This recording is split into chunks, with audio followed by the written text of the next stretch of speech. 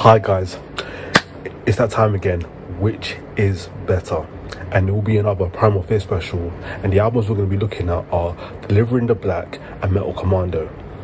So looking at Delivering the Black, Primal Fear often get looked at as the limited evolution cliche, as if this needs to be pointed out to anyone with even the slightest familiarity with bands like Iron Savior, Gravedigger and Paragon, all of which are stylistically quite similar to this German speed power metal institution and have enjoyed a similarly limited stylistic evolution. But then again, when compared with these three particular bands, Primal Fear has actually made a few evolutionary strides that account for the actually quite different character of this album when compared to other albums. E-Factor sees a major boost thanks to the inclusion of some riveting speed numbers like Faction and Road to Asylum, and is further complemented by a guitar sound that is a bit more punchy and a drum sound that's a bit more compressed than the last two albums.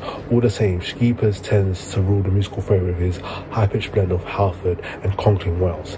It manages to turn out a somewhat heartfelt croon time from time. A pretty strong nod to the much abused experimentation on New Religion makes a clear showing on the ballad Born with a Broken Heart, which brings Liv Christine into the mix for a guest appearance, though in a less pronounced fashion than was the case with Simone Simmons 7 years ago. Likewise, I can't help but hear a similar vibe from their epic and spellbinding One Night in December, and with that of Fighting with the Darkness, though this long-winded semi-symphonic anthem is a bit more animated and features a wild mounting-like guitar display out of Magnus Carlsen, another important figure whose presence has definitely served in further evolving Primal Fear's sound, both in the technical and atmospheric department. But all things considered, this album isn't a full-out affirmation of an experimental road that has characterized much of this band's post-nuclear blast material.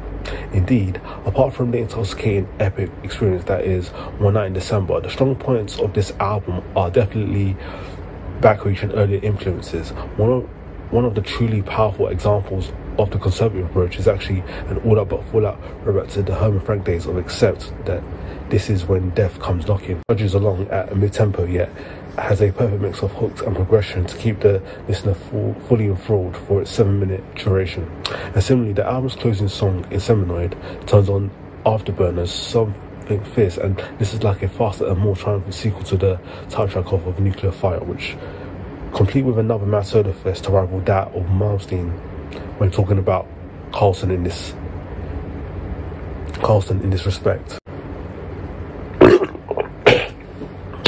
Some may continue to cling to the idea that a band needs to either rewrite their first three albums again and again, stay on top of things, or continue to create a new subgenre with each album. For the rest of the music world with a taste for both metal past and present, this proves to be one of the best albums to come out of 2014 in this 2014. The riff work sees a particularly needed uptick and sees a strong degree of depth. It still has a healthy dose of painkiller and which is expected, but what it boasts in Punishing Fury also tempers with a level of relaxed contrast that keeps it from being one-dimensional. It's ridden with cliches, yet doesn't turn out as one when all the parts fit together, but most important of all, it delivers above and beyond all Call of Duty. So switching gears, we're going to look at Metal Commando. While the old adage of times continuing to change has largely held true, there are certain bands where it applies only to the bare minimum. It may look like a misnomer, but there's actually a fairly prominent degree of metal conservatism afoot, even with the new birth decade. And one of the more stalwart examples of not messing with a winning formula in Primal Fear has offered up yet another example why less can be indeed more when it comes to the stylistic evolution. Although they've been quite consistent in their qualitative output over the years, something is a fire beneath this German speed metal proverbial in 2016, and thus one of the most ambitious offerings in Rulebreaker was unleashed. It was immediately followed by a humbler, less overly epic retread of the band's early period at around the turn of the millennium, dubbed Apocalypse. This was an album that was impressive, but just a tad bit shy of the end-all be-all power metal opus that the title might suggest. Metal Commando could be seen as an unofficial sequel to the colossal undertaking that was Rule Breaker, as it follows a similar formula of running out crushing speed metal and old school bangers with a more ambitious compositional flair, all the while showcasing the stellar engineering production expertise of Jacob Hansen. The landscape is naturally not identical, as then drummer Francesco Giovinazzo departed the fold a year ago, but a more than apt replacement has been acquired in the ex-Metallium and current Gamma Ray hitman Michael Eyre, who achieves an equally thunderous sound as his predecessor. Likewise, this newest outing sees Primal Fear returning to its former home, Nuclear Blast, after about 14 years to the day that they had moved for an extended stay with Frontier Records after bassist Matt Sinner left his position at the former label.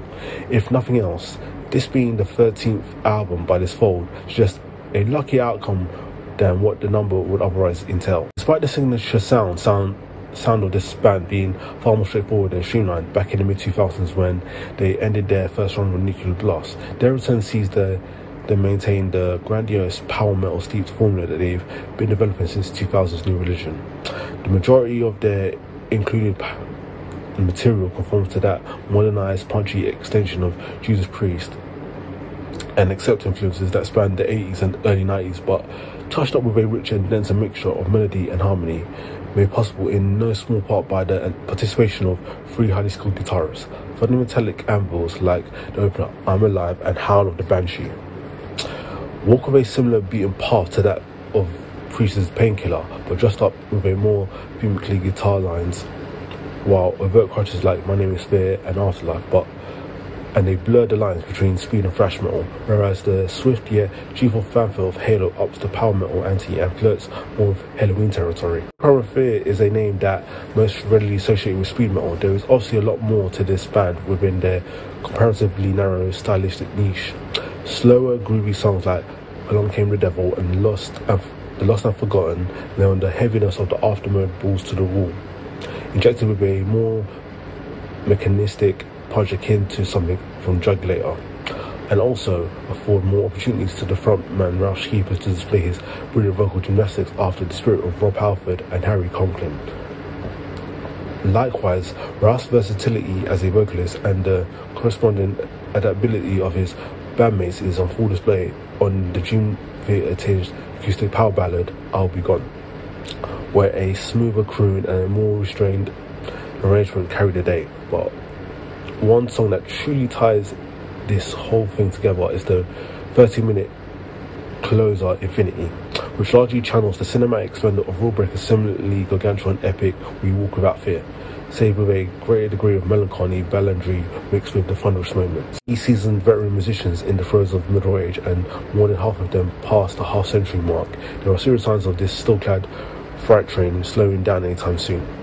The years of punishing his voice on the road since the mid-80s has seen Skeeper's voice, like a fine wine, just getting better with age, and the same can be said for Magnus Carlsen's abilities as an arranger and guitar shredder, along with the solid chops of the long time on and off Primal Fear guitarist Tom Norman, and the somewhat newer addition Alex Bedrock. He's only been with the band 9 years though. But in the end, every great album is a team effort, and there are no slouches to be found here. This album naturally comes with a great sense of familiarity given Primal Fear's stylistic consistency, and while it's maybe a slightly less potent example of the same brilliance that defined Rule Breaker, it's one of the greater moments in a long-running career that still has a long way to go. You know in the comments down below what you thought was the better album. Other than that, thanks for watching, and I'll see you next time.